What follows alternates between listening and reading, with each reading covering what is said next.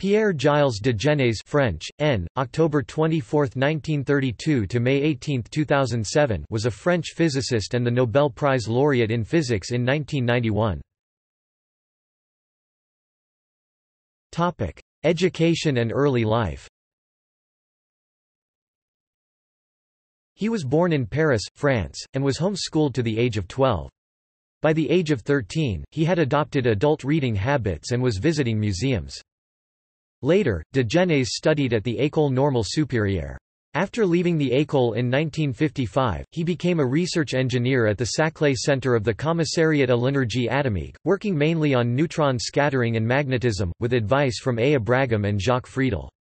He defended his Ph.D. in 1957 at the University of Paris.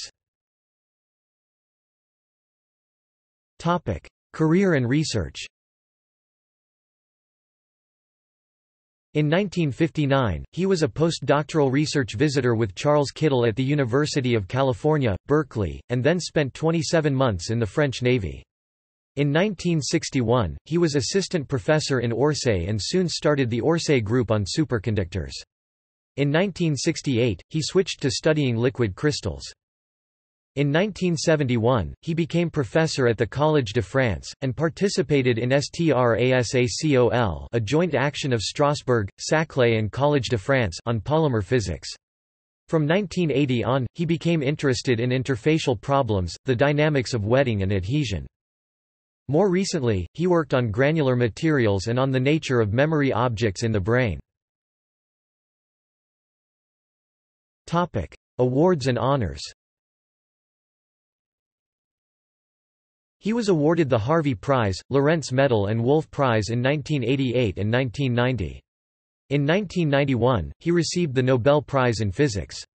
He was then director of the École supérieure de physique et de chimie industrielles de la Ville de Paris (ESPCI), a post he held from 1976 until his retirement in 2002. Pierre-Gilles de Gennes has also received the F.A.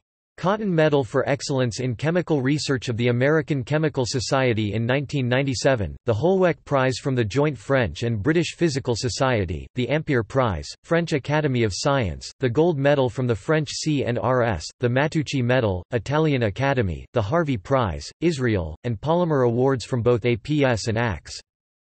He was awarded the above-mentioned Nobel Prize for discovering that methods developed for studying order phenomena in simple systems can be generalized to more complex forms of matter, in particular to liquid crystals and polymers.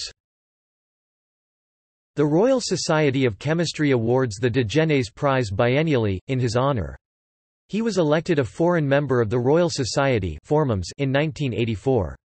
He was awarded a Semel-Erringen Medal in 1998. Personal life.